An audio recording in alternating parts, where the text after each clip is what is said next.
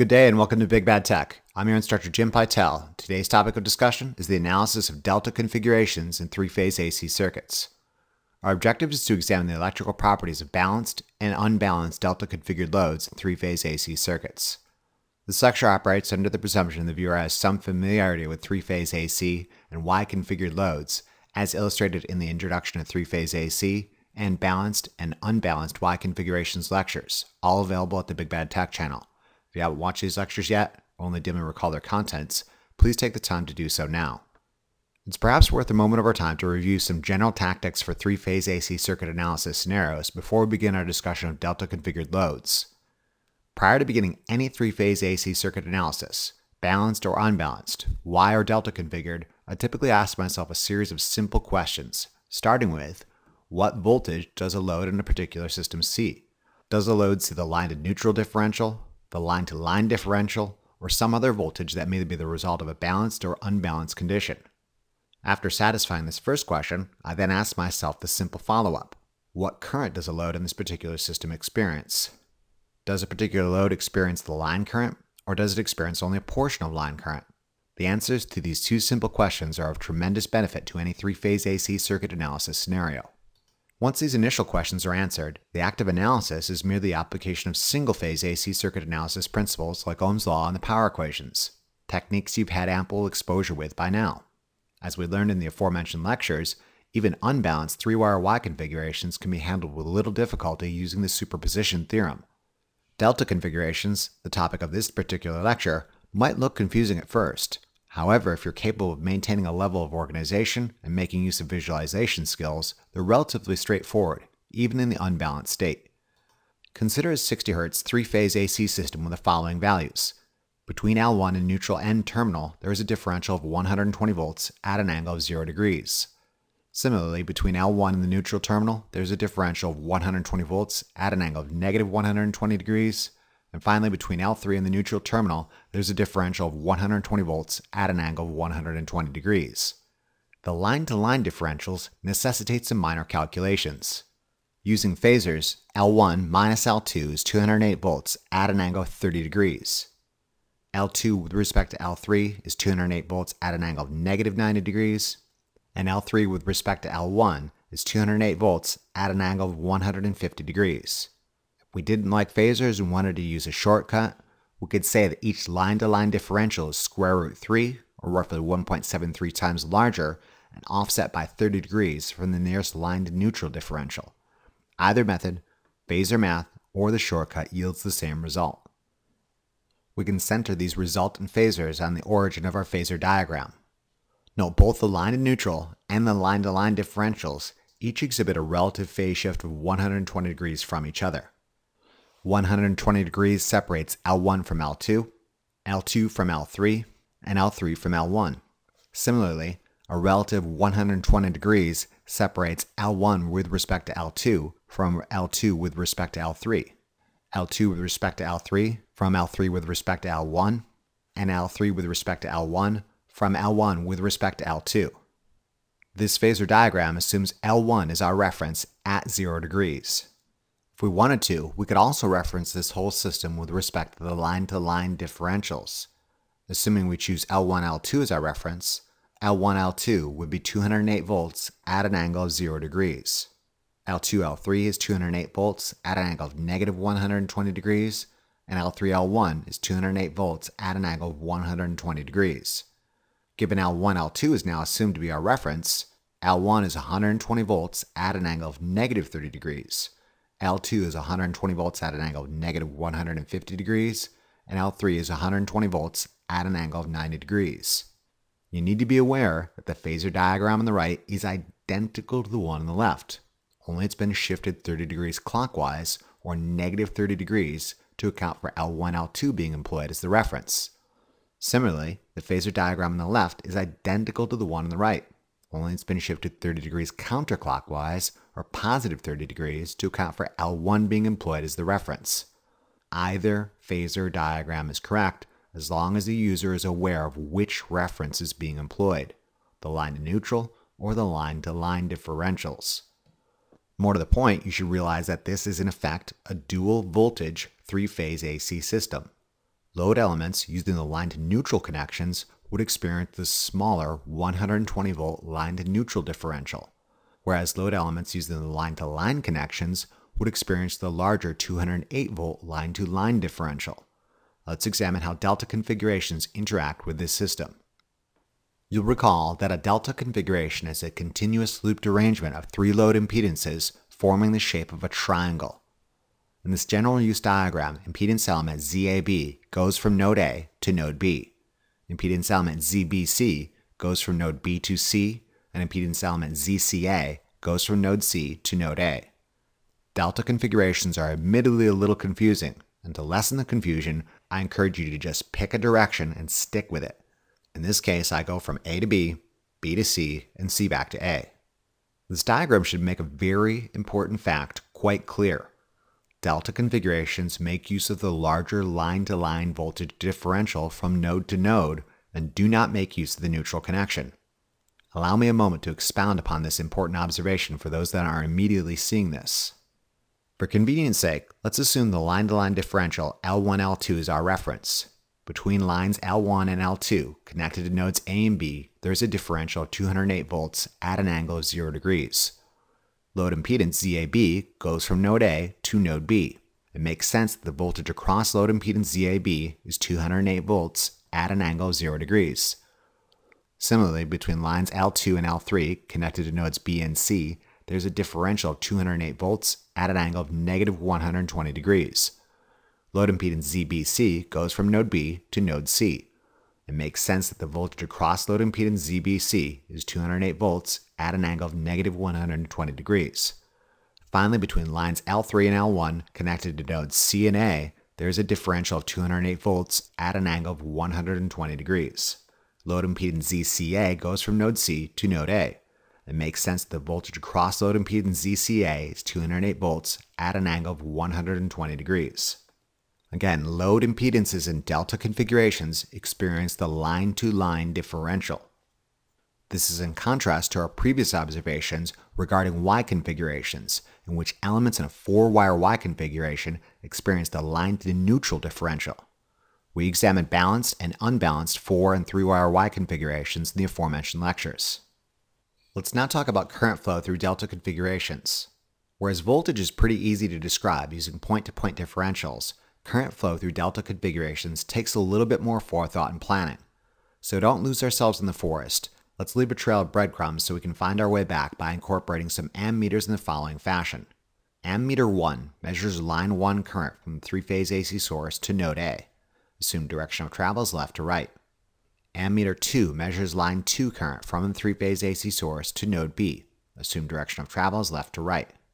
Finally, ammeter 3 measures line 3 current from the 3-phase AC source to node C. Assume direction of travel is left to right. 3 additional ammeters internal to our delta configuration are used to measure current through the load impedances. Again, just pick a direction and go with it. A to B, B to C, C back to A. Ammeter AB measures current through impedance element ZAB. Assume direction of travel is A to B. Similarly, ammeter BC measures current through impedance element ZBC. Assume direction of travel is B to C. Finally, ammeter CA measures current through impedance element ZCA. Assume direction of travel is C to A. Given these assumed directions of travel for line currents and load currents, let's apply Kirchhoff's current law to each of the nodes forming the delta configuration. Consider node A. Both I1 and ICA are incoming current paths, whereas IAB is an outgoing current path. An application of Kirchhoff's current law demonstrates that I1 equals IAB minus ICA. Similarly, consider node B. Both I2 and IAB are incoming current paths, whereas IBC is an outgoing current path. An application of Kirchhoff's current law demonstrates that I2 equals IBC minus IAB. Finally, consider node C. Both I3 and IBC are considered incoming current paths, whereas ICA is an outgoing current path. An application of Kirchhoff's current law demonstrates that I3 equals ICA minus IBC. Consider this larger picture. Current IAB travels through the ammeter on line 1, left to right, into node A, through load impedance ZAB from A to B, out of node B, and through the ammeter on line 2, right to left. Similarly, current IBC travels through the ammeter on line 2, left to right, into node B, through load impedance ZBC from B to C, out of node C, and through the ammeter on line 3, right to left. Finally, current ICA travels through the ammeter on line 3, left to right, into node C, through load impedance ZCA from C to A, out of node A, and through the ammeter on line 1, right to left. The important takeaway being that unlike our previous observations of Y configurations, line current does not equal load current for delta configurations. Line current for delta configurations is in effect the combination of two currents exhibiting a relative phase shift between each other. Despite the subtractive nature of the Kirchhoff's current law equations for each node, line current for delta configurations is always greater than load current and will exhibit a phase-shifted offset. Let's review the important takeaways regarding voltage and current in delta configurations. With respect to voltage distribution, load impedances in delta configurations experience the larger line-to-line voltage. With respect to current flow, line current is greater than load current and will exhibit a phase-shifted offset. Let's try an illustrated example of a delta configured load. Consider a 208 volt 60 Hz three-phase AC system, where load impedance ZAB between node A and B has a magnitude of 400 ohms at an angle of 20 degrees.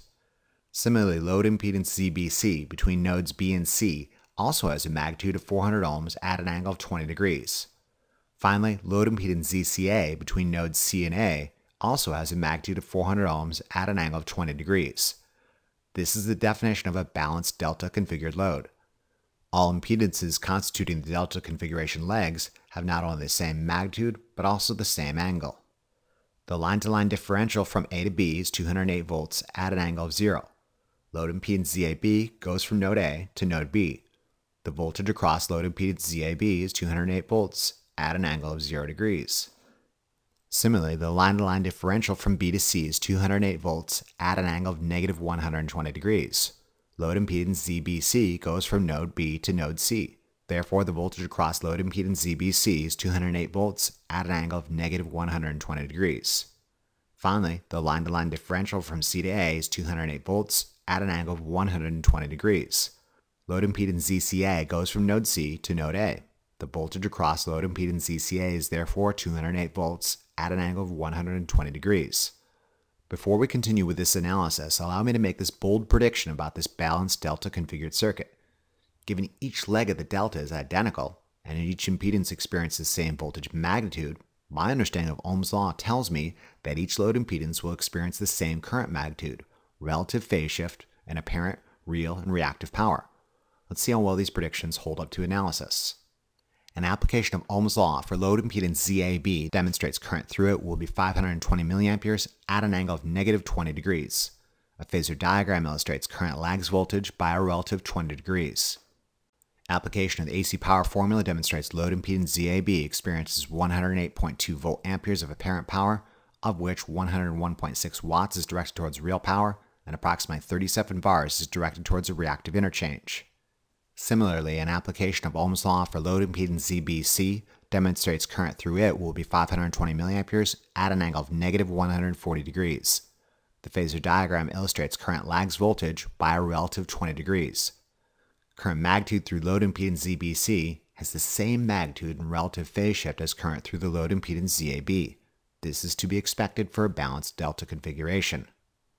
Using only the relative phase shift, an application of the AC power formula demonstrates load impedance ZBC also experiences 108.2 volt amperes of apparent power, of which 101.6 watts is directed towards real power and approximately 37 bars is directed towards a reactive interchange. Load impedance ZBC experiences the same amount of apparent, real, and reactive power as load impedance ZAB.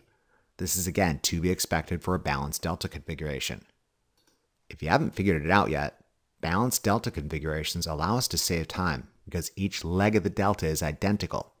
I hereby predict, no calculations required, that current through load impedance ZCA will also have a magnitude of 520 milliamperes and lag the voltage across it by a relative 20 degrees. This implies I3 equals 520 milliamperes at 120 minus 20 or 100 degrees. I also predict load impedance ZCA will also experience 108.2 volt amperes of apparent power, of which 101.6 watts is directed towards real power and 37 bars is directed towards the reactive interchange. Calculations support these predictions. An application of Ohm's law for load impedance ZCA demonstrates current through it will be 520 milliamperes at an angle of 100 degrees.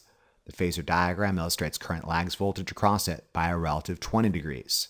Using the relative phase shift, application of the AC power formula demonstrates load impedance ZCA experiences 108.2 volt amperes of apparent power, of which 101.6 watts is directed towards real power and approximately 37 bars is directed towards the reactive interchange. Let's now examine line current.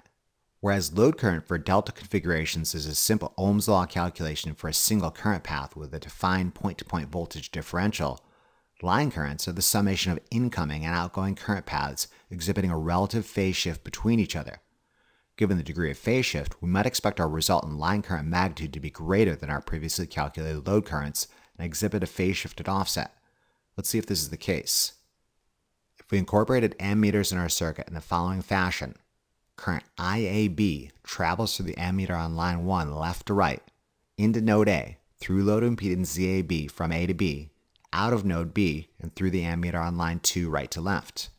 Similarly, current IBC travels through the ammeter on line 2 left to right, into node B, through load impedance ZBC from B to C, out of node C, and through the ammeter on line 3 right to left. Finally, current ICA travels through the ammeter on line 3 left to right, into node C, through load impedance ZCA from C to A, out of node A, and through the ammeter on line 1 right to left. Given these assumed directions of travel, it can be said current in line 1 equals IAB minus ICA. Current in line 2 equals IBC minus IAB. And finally, current in line 1 equals ICA minus IBC. Substituting in our previously calculated values yields I1 to be 900.7 milliamperes at an angle of negative 50 degrees. I2 is also 900.7 milliamperes, only it exhibits a negative 170 degree phase shift. Finally, I3 is also 900.7 milliamperes, only it exhibits a 70 degree phase shift. You'll note each line current magnitude is the same and exhibits a relative 120 degree phase shift with respect to the other line currents. Additionally, you know each line current magnitude is square root 3, or approximately 1.73 times the nearest load current magnitude, and exhibits a 30 degree phase shifted offset from the nearest load current. In fact, this is a great way of checking our calculations or yielding correct results quickly as possible. It's perhaps worth a moment of our time to briefly examine some of the details about line current. You'll recall phasor equivalents are simply shorthand representations for time-variant sinusoidal expressions. This is where it's helpful to remind ourselves what a phasor really represents. Plotted as a function of time, sinusoidal voltage and current through the individual load impedances would look something like this. Note each load current in this balanced delta configuration has the same magnitude and lags voltage by a relative 20 degrees. Really, the only thing that differentiates the load currents is that they're shifted by a relative 120 degrees. These plots of load current assume direction of travel as A to B, B to C, and C to A. Line current, however, is the summation of incoming and outgoing path. Consider line current in line 1, where assumed direction of travel is left to right. Line 1 current is a summation of IAB going left to right and ICA going right to left. Given the assumed direction of travel for I1, this means ICA is flip-flopped. When IAB and the flipped ICA are superimposed upon one another, the summation of instantaneous values in black does indeed appear to yield a sine wave with a larger magnitude exhibiting a phase-shifted offset. If we did the same for line current 2 and 3, we would obtain similar results where the summation of instantaneous incoming and outgoing currents does indeed yield sinusoidally oscillating current with a magnitude 1.73 times that of the nearest load current, including a 30 degree phase-shifted offset. Again, a phasor equivalent is only a shorthand representation of time-variant sinusoidal phenomenon that simply makes the process of calculation and algebraic manipulation that much easier. Let's now examine total apparent, total real, and total reactive power for this complete circuit. There's a couple methods of doing so, but perhaps the easiest means is to solve for total real and total reactive power first. Total real power equals the summation of individual real powers. Summating our given values yields a total real power figure of approximately 304.9 watts. Note, for this balanced delta configuration, we could have multiplied one of the leg real power figures by 3 because they're identical. This would not be true for an unbalanced delta configuration.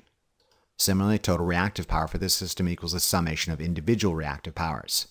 Substituting our given values yields a total reactive power figure of approximately 111 bars. Again, for this balanced delta configuration, we could have multiplied one of the leg reactive power figures by 3 because they're identical. This would not be true for an unbalanced delta configuration. Given the total real and total reactive power, we can package these as the real and imaginary components of a rectangular number, 304.9 plus J 111, and then convert it to polar form as 324.5 volt amperes, which yields our total apparent power figure. 2. Easy. In summary, each impedance element in a balanced delta configuration experiences the larger line-to-line voltage. Each load impedance inside a balanced delta configuration experiences load current that is proportional to an Ohm's law manipulation of voltage and impedance. Each line current is a summation of an incoming and outgoing path, where each line current magnitude is square root 3, or 1.73 times the nearest load current magnitude, and exhibits a 30-degree phase shift from the nearest load current. Total apparent, total real, and total reactive power is a summation of individual apparent, real, and reactive power figures. These are the most fundamental aspects of balanced delta configurations. Moving on, consider the less than earth-shaking implications of an unbalanced delta configuration. Consider the alteration of load impedance ZAB to 500 ohms at an angle of 50 degrees. Load impedance ZBC and ZCA remain 400 ohms at 20 degrees as previously. Consider voltage distribution within the unbalanced delta.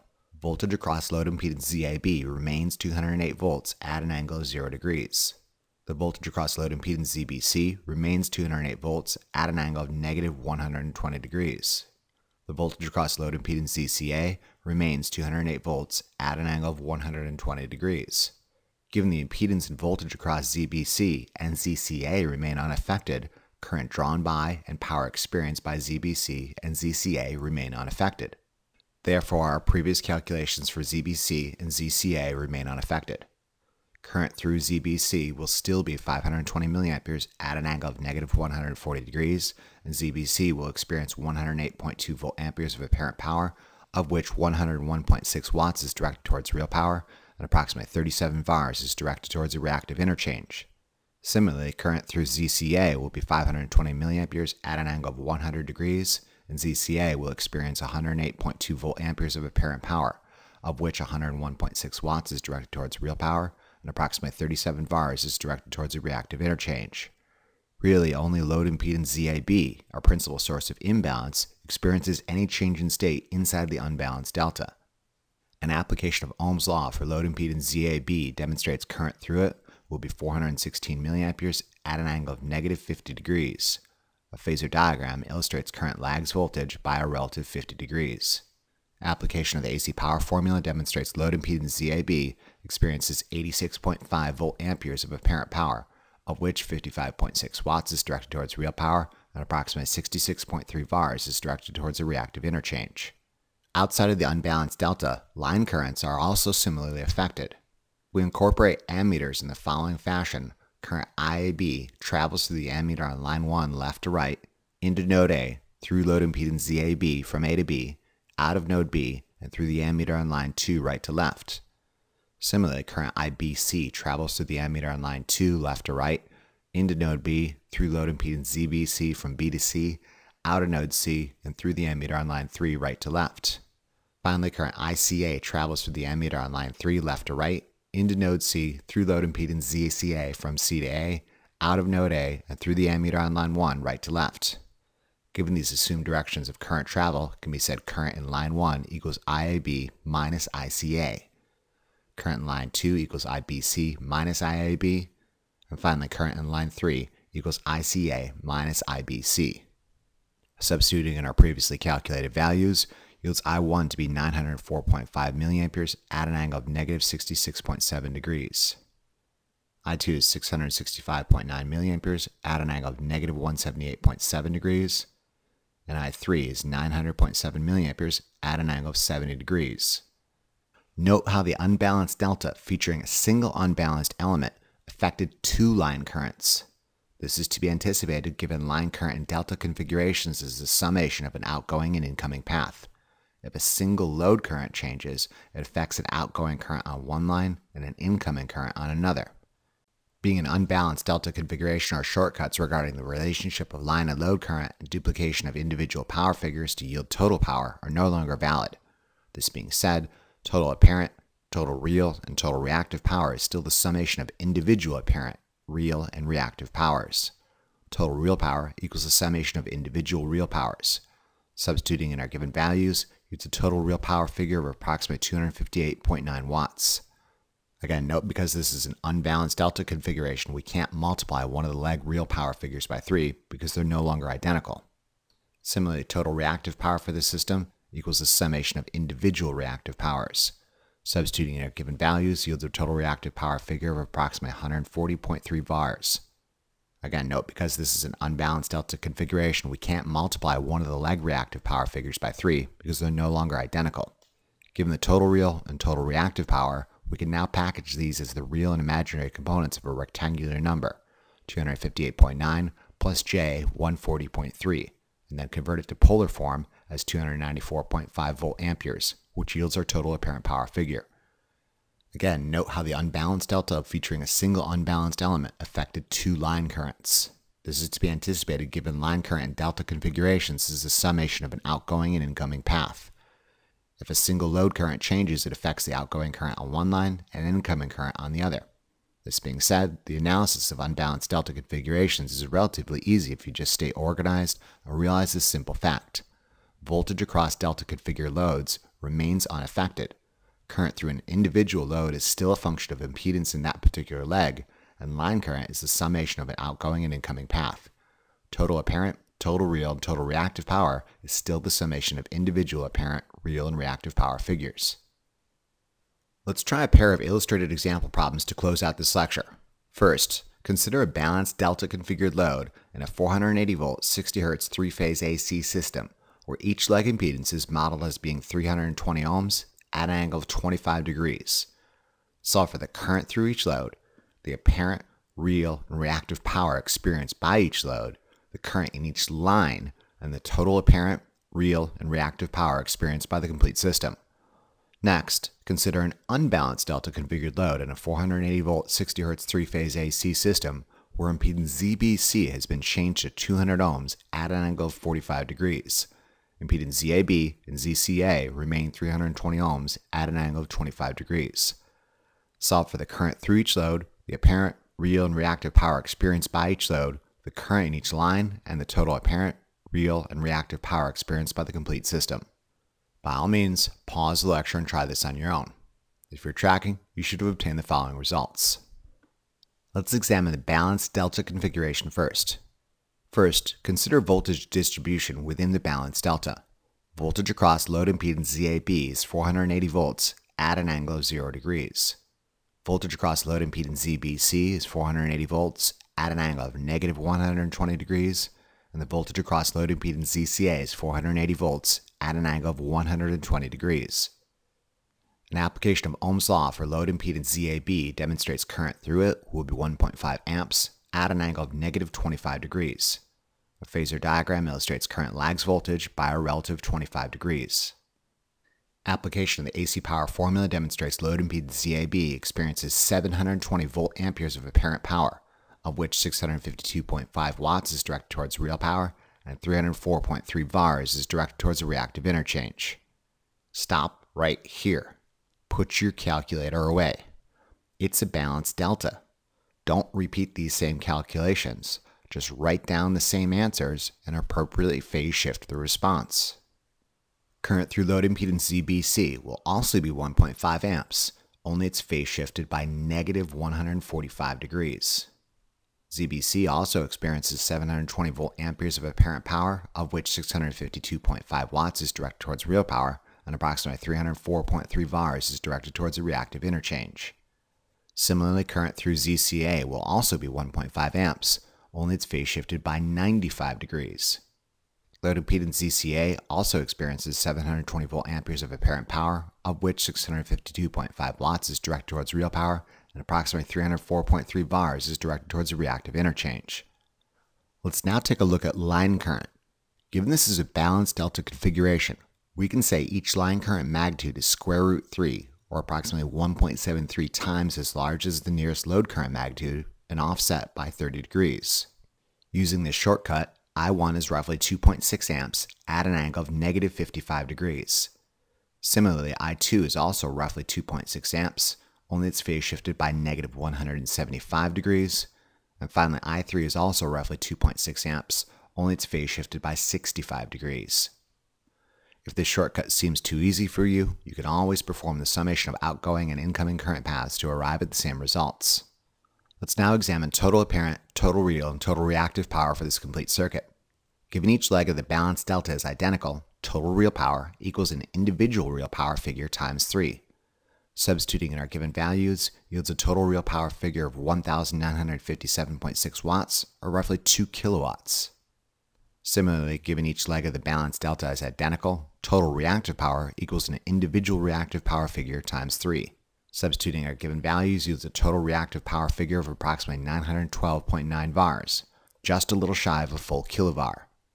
Given these total real and total reactive power figures, we can package these as the real and imaginary components of a rectangular number, 1,957.6 plus J 912.9, and then convert it to polar form as 2,160 volt amperes, or roughly 2.2 kilovolt amperes, which yields our total apparent power figure. 2. Easy. In summary, balanced delta configurations allow us to take some serious shortcuts. Not so in unbalanced delta configurations.